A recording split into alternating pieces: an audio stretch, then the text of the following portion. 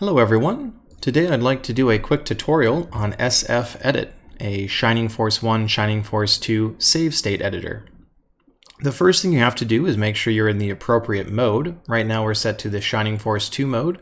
If you want to do a Shining Force 1 edit, you just click switch and that changes it to Shining Force 1. So we're in Shining Force 1.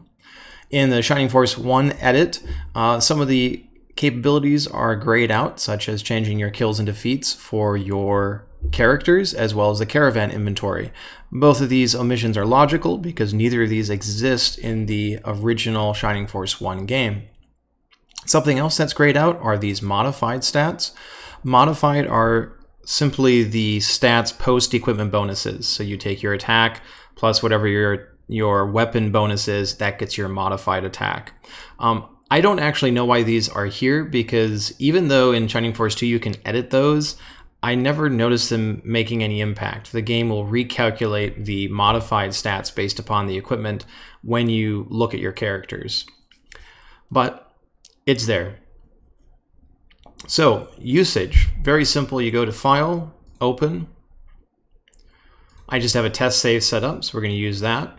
And now we can see all the stats get dropped in here. I can select my characters here from the drop-down menu. We can just cycle through them so you can see all the different character stats.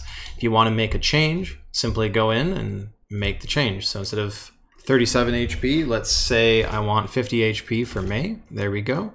Nice and simple. She never died, let's say.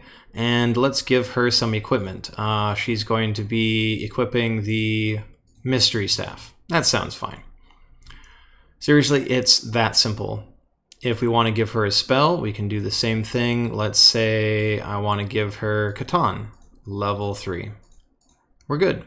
If we want to eliminate whatever she's currently holding, we can just go down here, go to empty, and then unequip. And that will remove whatever she had equipped previously and remove that item from inventory.